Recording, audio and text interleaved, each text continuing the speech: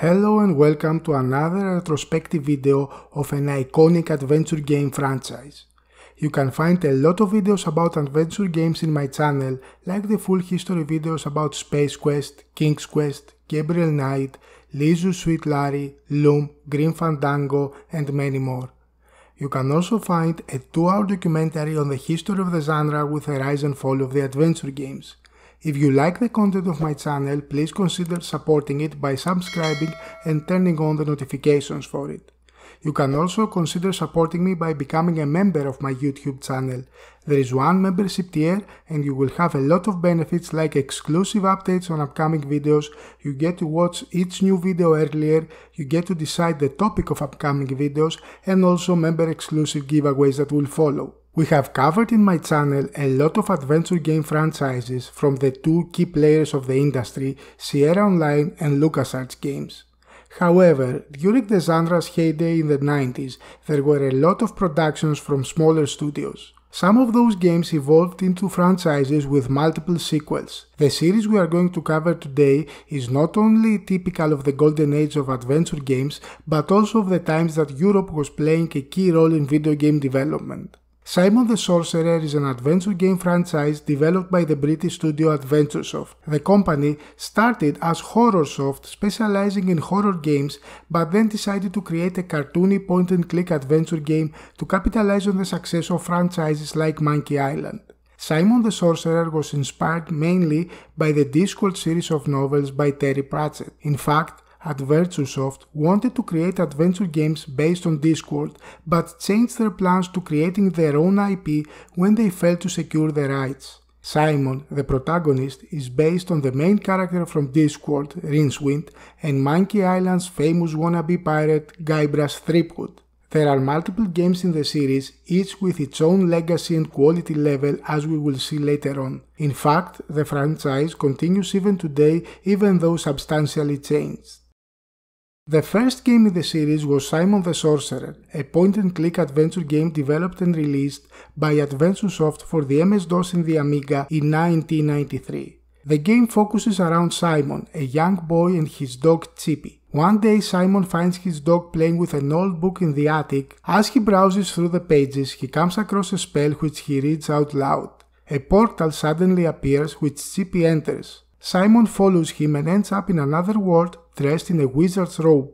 The world seems to be in a parallel universe in which magic and monsters coexist along with modern items and elements. There, Simon embarks on a mission to become a wizard and rescue the mage Calypso from the evil sorcerer Sordid. The game has a lot of references to pop culture and parodies of famous fantasy novels and stories like Discworld, The Chronicles of Narnia, Rapunzel, or The Lord of the Rings. It plays as a pure point-and-click adventure game where the player controls the movement of the protagonist by using the mouse and performs actions via verbal commands such as look at, talk to, and give, with objects that are picked up being placed into an inventory. The user interface resembles a lot of the established SCUM engine found in LucasArts adventure games and especially Monkey Island, which was among the main inspiration of the series. The game primarily involves talking to people for information, including hints to solving puzzles or acquiring items, and using the correct items to solve puzzles during the course of it. Simon the Sorcerer was developed by the Woodruff family, as the father Mike Woodruff was the director and producer of the game, whereas his son Simon was responsible for the story and puzzle design. Alan Brigman was the technical director and co-producer as he collaborated with Mike to create the game's engine, Adventure Graphic Operating System, or AGOS. This engine was more of a scripting language resembling SCUM, which facilitated the development of Simon the Sorcerer and enabled the team to focus on the gameplay and story without worrying about the technical aspects. Adventuresoft was based in Birmingham of England, whereas the art team was located in a small studio at Newcastle held by Paul Drummond, who was the lead artist. Simon the Sorcerer was originally released on floppy disks in 1993 for the Amiga and MS-DOS. It was re-released in 1994 for the Amiga CD32 and PC CD-ROM with an enhanced soundtrack and full voice support. The game received critical acclaim upon its release, with praise for its humor, characters and visuals. Its linear nature and the maze-like traveling between locations was criticized. It sold 600,000 units, performing better in Europe mostly because of the superior Amiga version and its large user base in countries like United Kingdom, Germany, France, Italy and elsewhere. Its success established AdventureSoft as an important software house for the adventure game genre, and development for the sequel began right after Simon the Sorcerer I release.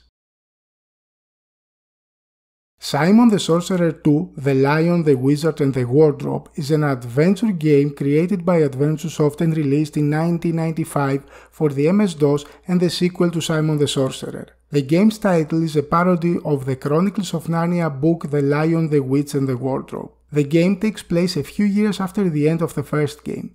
The evil sorcerer Sordid is banished from the land with the help of Simon, but his cursed spellbook somehow finds its way into the hands of a villager named Rand. Rand spends his nights reading the book and studying its spells, which make his farmer father furious. He grabs the book from Rand and burns it, accidentally summoning Sordid's spirit. Rand begs Sordid to let him be his apprentice, and the wizard agrees to make him his apprentice in exchange for his help in Sordid's revenge on Simon. Together, they rebuild Sordid's lair at the Valley of Doom, where they prepared the ritual for the wizard's resurrection. To do so, they needed to sacrifice Simon, and to achieve it they created a magical wardrobe in order to capture him and bring him to the game's world. As was the case of the first game, Simon the Sorcerer II is full of pop cultural references and parodies of famous franchises like the Chronicles of Narnia, Discord and the story of Goldilocks and the Three Bears. Simon Woodruff wrote the entire story, starting his first drafts right before the release of the first game of the series. The game plays exactly like the previous one, with the player moving Simon around locations in the game, interacting with objects and other characters at each site. The company used again the signature scripting tool of AdventureSoft, the AGOS or Adventure Graphic Operating System. The visuals and backgrounds especially were initially hand-drawn in line form, then scanned and digitally colored. Character animations were created in Autodesk Animator, a powerful professional tool of the 90s. Simon the Sorcerer was initially released in floppy disks with copy protection that was based on answering questions referring to the game's manual. The later CD-ROM enhanced version dropped the copy protection system and brought full Tolkien support. There was also an Amiga port under development but was cancelled after the decline of the platform's popularity during the mid and late 90s. The Amiga port was finally released in 2000 by RuneSoft, who acquired the rights and released it in CD-ROM. Simon the Sorcerer II, The Lion, the Wizard and the Wardrobe was also praised by fans and critics upon its release. Its sales were more or less equal to the first game, selling more than 500,000 copies. Both of the first two Simon the Sorcerer games have been ported in recent years to multiple platforms, including mobile gaming such as iOS and Android devices. The success of the first two games spawned the Simon the Sorcerer franchise, which included spin-off games. In 1998, a Simon the Sorcerer pinball game was released, and the same year a collection of Simon-themed puzzle games was also produced by AdventureSoft titled Simon the Sorcerer Puzzle Pack. The next adventure game of the series took some time before it was released, as it faced a lot of issues during development and marked a change that would have great impact on the franchise. Simon the Sorcerer 3D was the third game in the Simon the Sorcerer series and the first to make the change from 2D to 3D graphics. It was developed by AdventureSoft and was released in 2002 for the Microsoft Windows. The story continues after the events of the previous game, Simon the Sorcerer II, The Lion, the Wizard and the Wardrobe. During a lengthy introduction, the player learns that the body and soul of Simon the Sorcerer that were magically separated in the previous game somehow managed to join again. As Simon wakes up whole again, he immediately embarks on his new quest to reach the city of Polyganis and find his old friend and teacher, the wizard Calypso.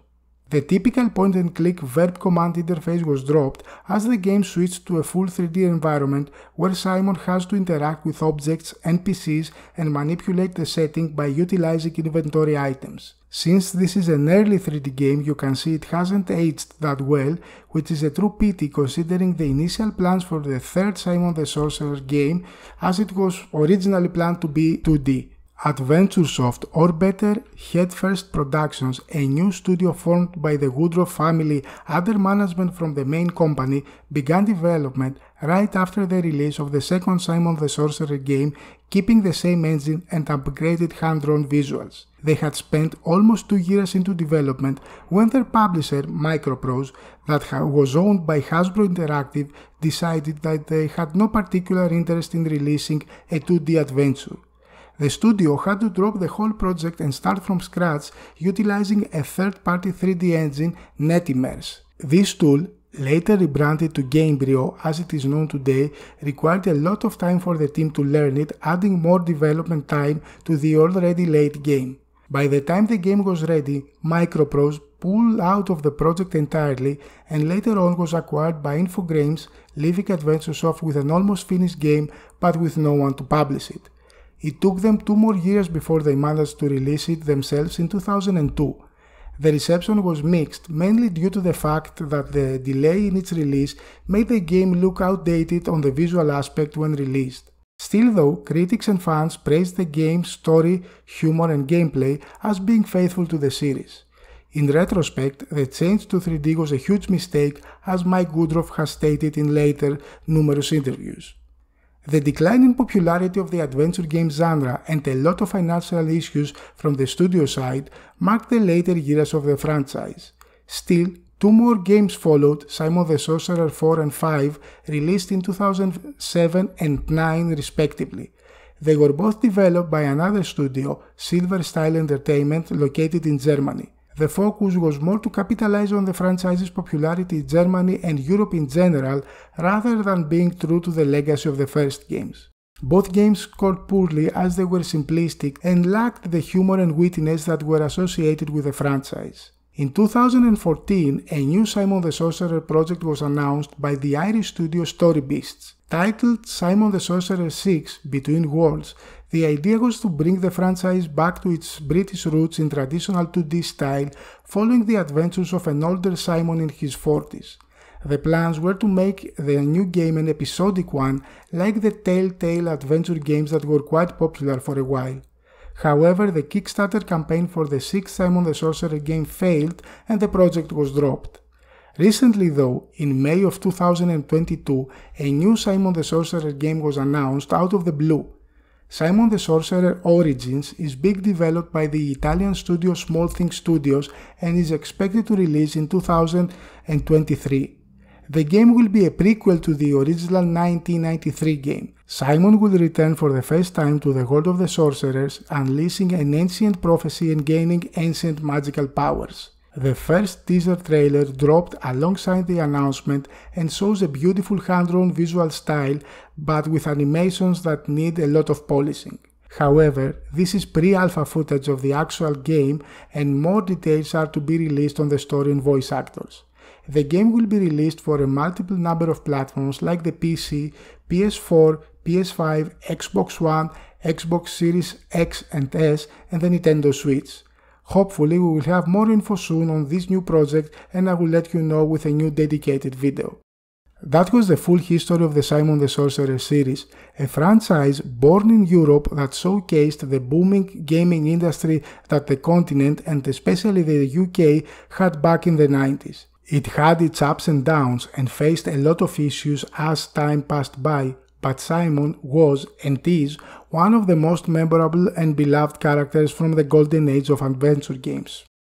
Do not forget to watch my many retrospectives on iconic franchises like Loom, King's Quest, Space Quest, Gabriel Knight and more. You can also find my 2-hour documentary on the rise and fall of the genre. If you like the content of my channel, please consider supporting it by subscribing and turning on the notifications for it to know when a new video is up. You can also consider supporting me by becoming a member of my YouTube channel. There is one membership tier and you will have a lot of benefits like exclusive updates on upcoming videos, you get to watch each new video earlier, you get to decide the topic of upcoming videos, and also member exclusive giveaways that will follow. We will have more adventure game videos soon. Thank you all for watching.